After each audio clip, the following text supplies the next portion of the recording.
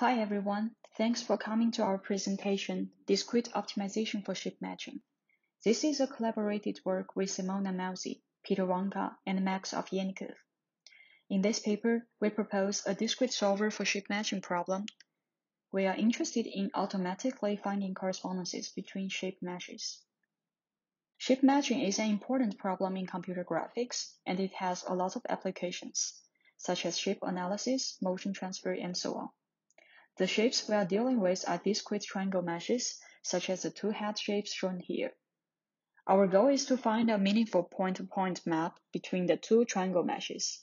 For example, we would like to map a vertex on the nose x1 to the vertex y1 on the target shape. Similarly for the vertex on the ear and chain. We use a color transfer to visualize the correspondences. If two vertices are corresponding to each other, we will assign them with the same color. We use a subscript to denote the map directions. For example, T12 means a pointwise map that maps the shape S1 to the shape S2. Existing methods for shape matching can be roughly categorized into four groups, including the point-based methods, parameterization-based methods, and methods using optimal transport formulation. Our work uses functional map representations. This technique tries to find correspondences between functions defined on the shapes instead of finding correspondences between the vertices directly. A standard functional map pipeline can be divided into two main steps, the functional map initialization and pointwise map refinement step. Specifically, for a given shape pair, we first use existing methods to compute a few pairs of shape descriptors. We can define some energy E of C based on the descriptors and some other geometric constraints. Then a continuous solver is used to minimize this energy and output a functional map C. We can recover a pointwise map pi from the functional map C by a discrete conversion step. Usually, this recovered pointwise map is not in great quality, and different post-processing techniques are proposed to improve its accuracy, smoothness, or even bijectivity. There are two major observations of this pipeline. First, different energies are used for the functional map initialization step and the pointwise map refinement step. Second, usually a functional map is optimized for regularizers, but without hard constraints.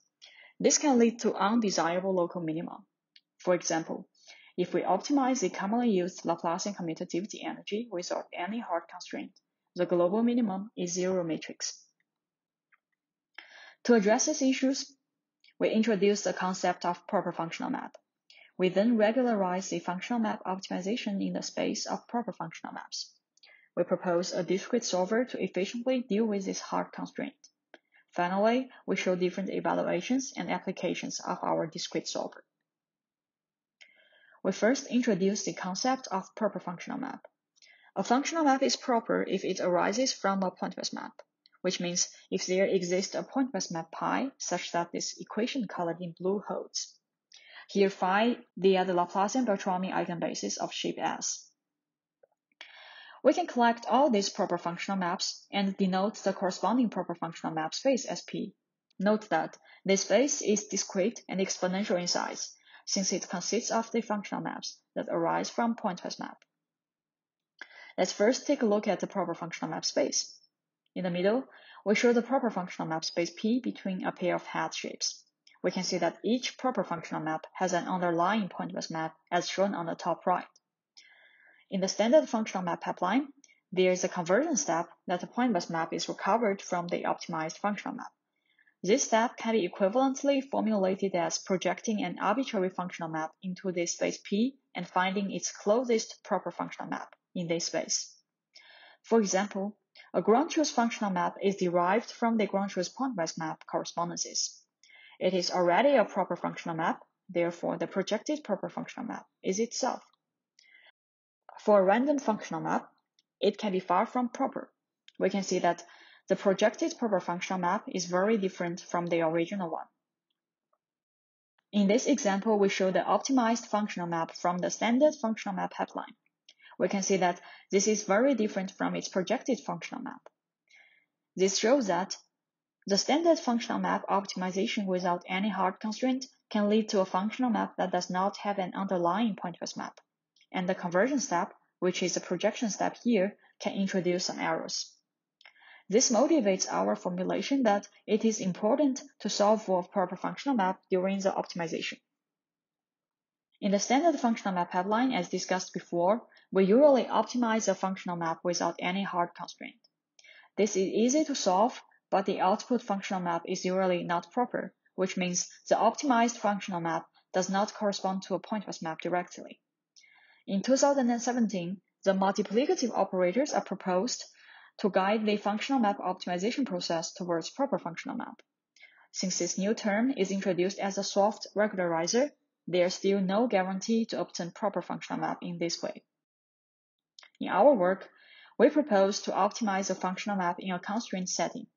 As highlighted in red, we always constrain the variable functional map C to be proper. The advantage of our formulation is that we can guarantee the output is always a proper functional map. Therefore, our goal is to optimize any given functional map-based energy with respect to the hard constraint that the functional map should be proper.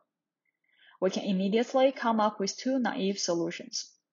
The first solution is to ignore the hard constraint for optimization and then project optimized functional map to make it proper.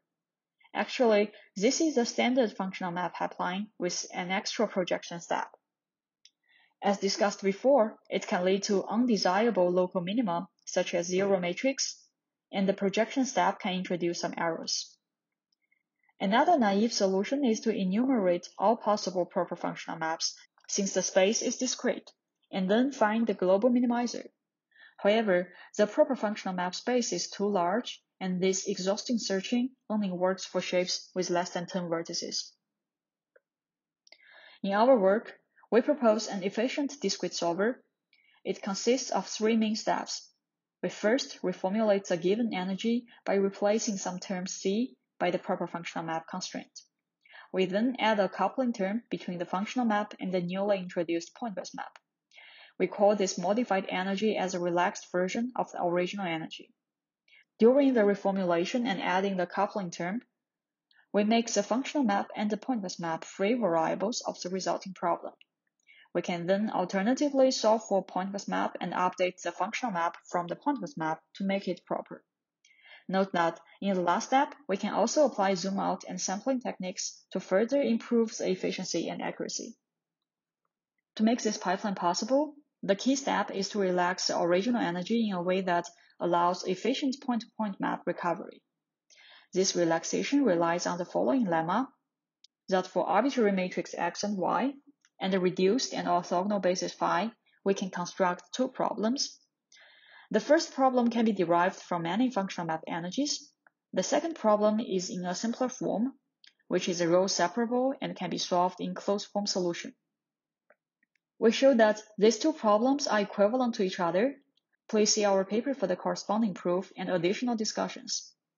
This lemma inspires us to reformulate the original energy in a special form that can be solved efficiently. Here is an example that we want to minimize the descriptor preserving energy. F1 and F2 is a pair of given shape descriptors, and C is a variable functional map. Our discrete solver works in the following way. We first reformulate the descriptor preserving energy by replacing the functional map C by the proper functional map constraint as colored in red.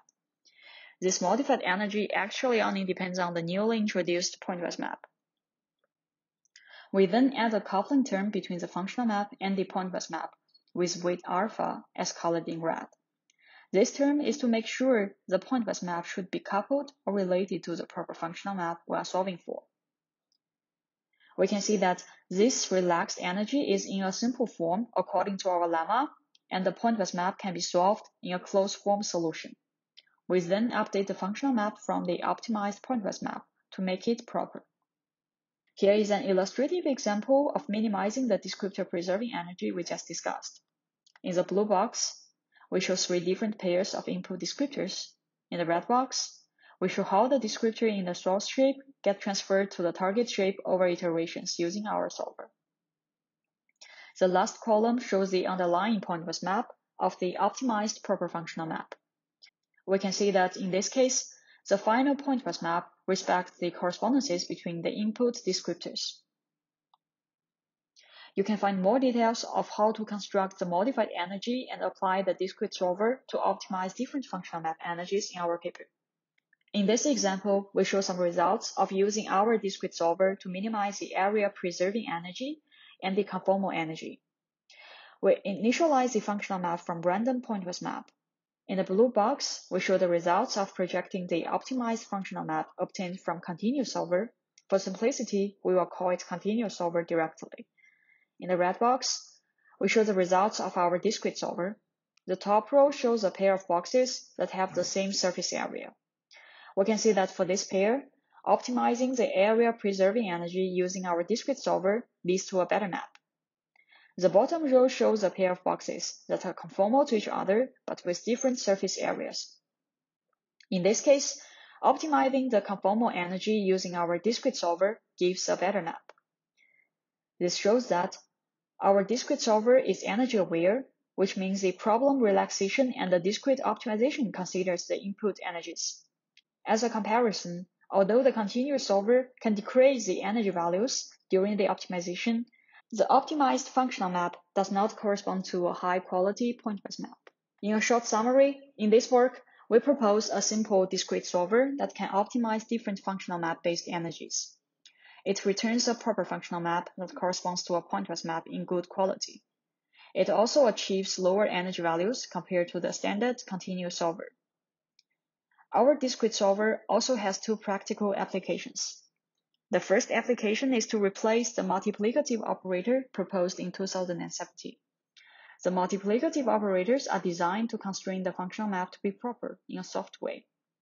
The second application is a new refinement method that applies our discrete solver to minimize a combined energy, including bijectivity, orthogonality, and Laplacian commutativity from both directions. In the following slides, I will show some results and quantitative evaluations. We first evaluate our discrete solver in minimizing different functional map energies. This test is performed on 50 sheep pairs from small animal dataset.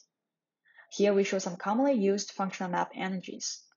We then compare our discrete solver D to the continuous solver C by measuring the energy values on optimized functional map. We report different statistics of the energy values in this table. We can see that our discrete solver achieves much lower energy values than the continuous solver. Here we show some qualitative results. We use the continuous solver C and our discrete solver D to minimize the Laplacian commutativity energy from random initial maps, shown in the top row. We can see that the pointwise map obtained from our discrete solver, shown in the bottom, is more accurate and visually smoother than the continuous solver. Here we discuss the first application of our discrete solver. Our baseline is a multiplicative operator proposed in 2017, as highlighted in red. This term is constructed from input descriptors and is designed to guide the optimization towards proper functional maps implicitly. In our setting, the proper functional map is addressed as a hard constraint. Therefore, we no longer need the multiplicative operators. In this image, we show an example of Faust human pairs and compare these two settings. We can see that our solution not only achieves lower energy values, but also outputs a more accurate and smoother pointwise map as shown in the right. The second application is a new refinement method that applies our discrete solver to a combined energy. We compare this new refinement method to other post-processing methods on Shrike-Nighting challenge. The results show that our method achieves better accuracy and bijectivity than the best baseline zoom-out with comparable runtime. In summary, we propose a discrete solver that can efficiently optimize different functional map-based energies. This leads to two practical applications. The first one is to replace the multiplicative operators that are commonly used in the functional map pipeline. The second application is a new refinement method that combines different functional map-based energies and outperforms the baselines in Shrike-Nighting challenge. Our work still has some limitations. For example, our discrete solver has few theoretical guarantees, although we observe that it works very well in practice.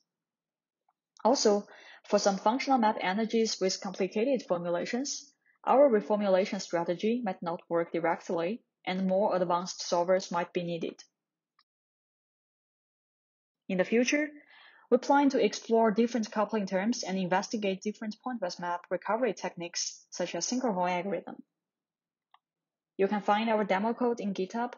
Thank you for your attention.